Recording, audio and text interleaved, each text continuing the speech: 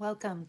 This is the one-year Bible reading for January 26th. We started Exodus yesterday, right as a continuation of Genesis, which is appropriate.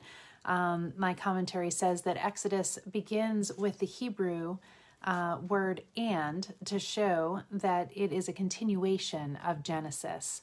But let me give you the background for Exodus. After nearly 400 years of growth in Egypt, the infant nation Israel is now ready to leave behind the chains of slavery and seek a new homeland. Exodus narrates the liberation of Israel from Egyptian captivity and the migration of God's new nation to the wilderness of Sinai. Moses, the great deliverer, announces 10 devastating plagues of judgment upon Egypt, then leads the Israelites on the first leg of their journey to the Promised Land. So the first 18 chapters relate to Israel's exodus from bondage in Egypt, while the last chapters record the instructions given by God on Mount Sinai to direct the life and the worship of the nation. So we're beginning today in chapter 2, verse 11. Many years later, when Moses had grown up, he went out to visit his own people, the Hebrews, and he saw how hard they were forced to work. During his visit, he saw an Egyptian beating one of his fellow Hebrews. After looking in all directions to make sure that no one was watching, Moses killed the Egyptian and hid the body in the sand. The next day, when Moses went out to visit his people again, he saw 2 Hebrew men fighting. "Why are you beating up your friend?" Moses said to the one who had started the fight. The man replied, "Who appointed you to be our priest and judge? Are you going to kill me as you killed that Egyptian yesterday?" Then Moses was afraid, thinking, "Everyone knows what I did." And sure enough, Pharaoh heard what had happened, and he tried to kill Moses, but Moses fled from Pharaoh and went to live in the land of Midian. When Moses arrived in Midian, he sat down beside a well. Now the priest of Midian had 7 daughters who came as usual to draw water and fill the water troughs for their father's flocks. But some other shepherds came and chased them away. So Moses jumped up and rescued the girls from the shepherds.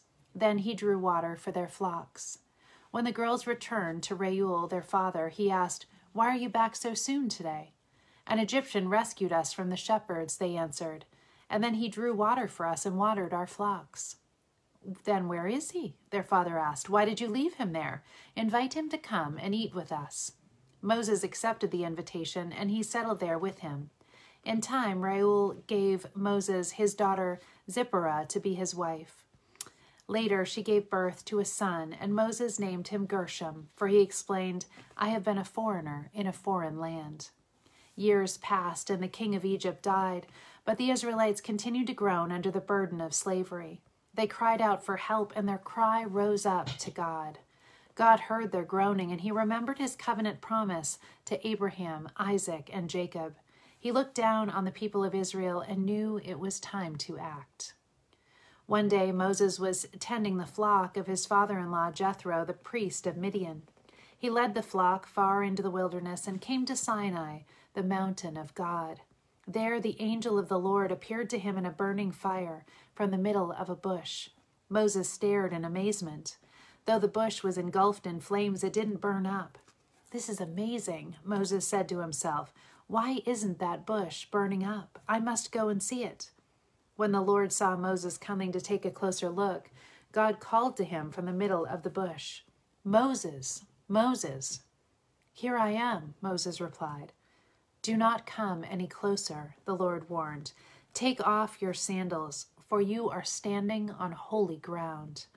I am the God of your father, the God of Abraham, the God of Isaac, and the God of Jacob." When Moses heard this, he covered his face because he was afraid to look at God. Then the Lord told him, "I have certainly seen the oppression of my people in Egypt. I have heard their cries of distress because of their harsh slave drivers. Yes, I am aware of their suffering. So I have come down to rescue them from the power of the Egyptians and lead them out of Egypt into their own fertile and spacious land. It is a land flowing with milk and honey, the land where the Canaanites, Hittites, Amorites, Perizzites, Hivites, and Jebusites now live. Look, the cry of my people of Israel has reached me, and I have seen how harshly the Egyptians abuse them. Now go, for I am sending you to Pharaoh. You must lead my people, Israel, out of Egypt." But Moses protested to God, "Who am I to appear before Pharaoh? Who am I to lead the people of Israel out of Egypt?"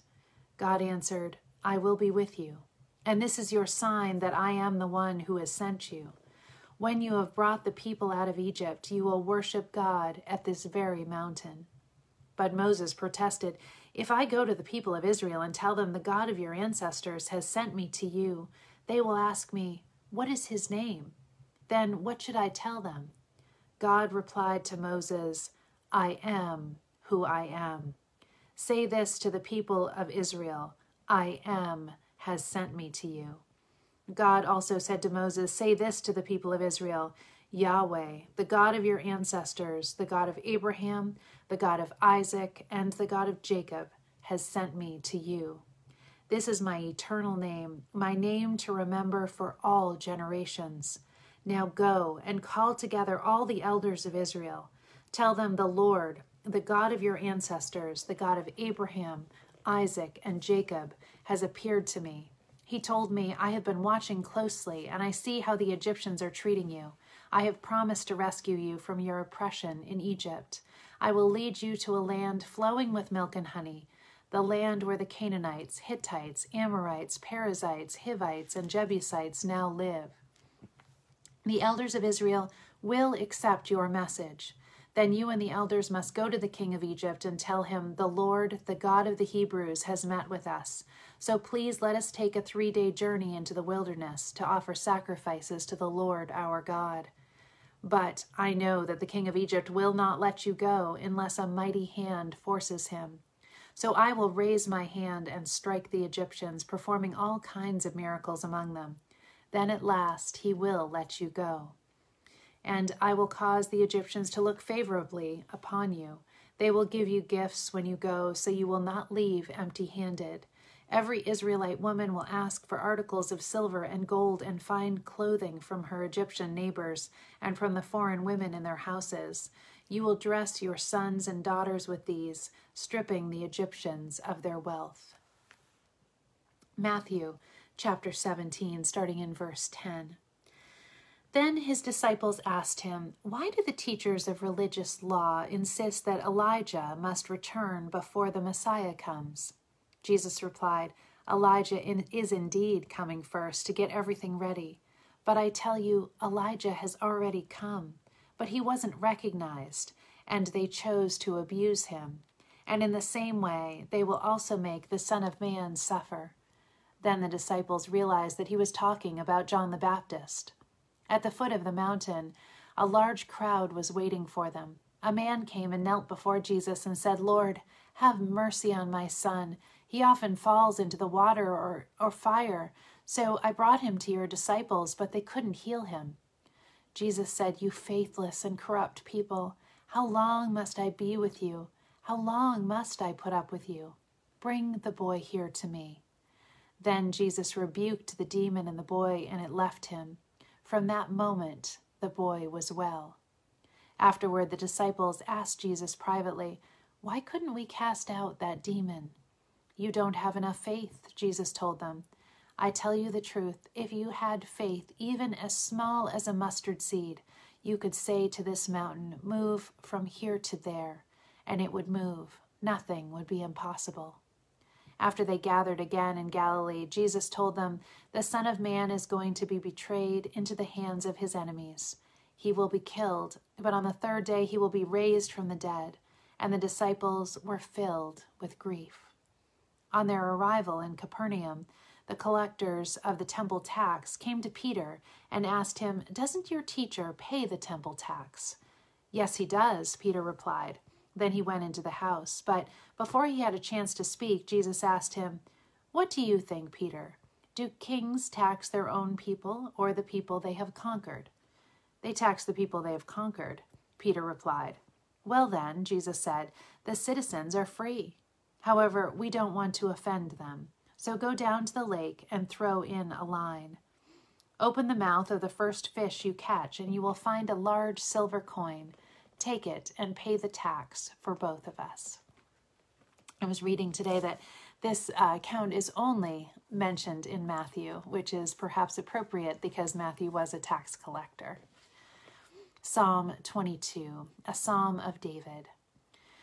My God, why have you abandoned me? Why are you so far away when I groan for help? Every day I call to you, my God, but you do not answer. Every night you hear my voice, but I find no relief. Yet you are holy, enthroned on the praises of Israel. Our ancestors trusted in you, and you rescued them. They cried out to you and were saved. They trusted in you and were never disgraced. But I am a worm and not a man. I am scorned and despised by all. Everyone who sees me mocks me. They sneer and shake their heads, saying, "Is this the one who relies on the Lord? Then let the Lord save him. If the Lord loves him so much, let the Lord rescue him." Yet you brought me safely from my mother's womb and led me to trust you at my mother's breast. I was thrust into your arms at birth. You have been my God from the moment I was born. Do not stay so far from me, for trouble is near, and no one else can help me. My enemies surround me like a herd of bulls. Fierce bulls of Bashan have hemmed me in. Like lions, they open their jaws against me, roaring and tearing into their prey. My life is poured out like water, and all my bones are out of joint. My heart is like wax melting within me. My strength is dried up like sun-baked clay. My tongue sticks to the roof of my mouth. You have laid me in the dust and left me for dead. My enemies surround me like a pack of dogs. An evil gang closes in on me. They have pierced my hands and feet. I can count all my bones. My enemies stare at me and gloat. They divide my garments among themselves and throw dice for my clothing. Proverbs 5, starting in verse 7 through 14. So now, my sons, listen to me. Never stray from what I am about to say. Stay away from her. Don't go near the door of her house. Now, if we remember, we've been talking about the immoral woman. If you do, you will lose your honor and will lose to merciless people all you have achieved. Strangers will consume your wealth, and someone else will enjoy the fruit of your labor. In the end, you will groan in anguish when disease consumes your body. You will say, "How I hated discipline. If only I had not ignored all the warnings. Oh, why didn't I listen to my teachers? Why didn't I pay attention to my instructors? I have come to the brink of utter ruin, and now I must face public disgrace." To end today, I have back in Selwyn Hughes. We are with Psalm 127, just starting this new Psalm of Ascent, this section called Don't Work in Vain. A subject on which most people have strong views is that of work. Those who are out of work or cannot work because of some injury or disability find this subject a distressing one. Those who have work and enjoy what they do find it deeply rewarding and fulfilling. There is a minority who, while they like the thought of financial reward, are not so keen to make the effort necessary to earn that reward. The theme of Psalm 127 is, as you have guessed, work. It puts the whole subject into clear spiritual focus. Work is a major component of our lives. It is the one area of life, perhaps above all others, where, as Eugene Peterson has put it, our sin can be magnified or our faith mature. The ancient Israelites saw work in the same light that they saw worship. To them, there was no difference between the sacred and the secular. Everything they did under the eye of God, and each activity had to square with the divine will. Unless the Lord builds the house, unless the Lord watches over the city, all is in vain. Note the word unless. It presupposes that God works also. He builds, he watches. Because of that, unless we link everything we do to him, then it will be in vain. I really mean that. A house can be built by human hands, but it can only become a home when God is in it. God must be at work in our work. Otherwise, our work is in vain. Father, we remember what your Son said when he was on earth. My Father is always at his work, and I too am working. John 5:17. Show us how to link our work with your work, so that what we do becomes a natural, inevitable, faithful development of your work. Amen. I hope you can have joy in your work today, whatever that is. Love you all. Have a beautiful day.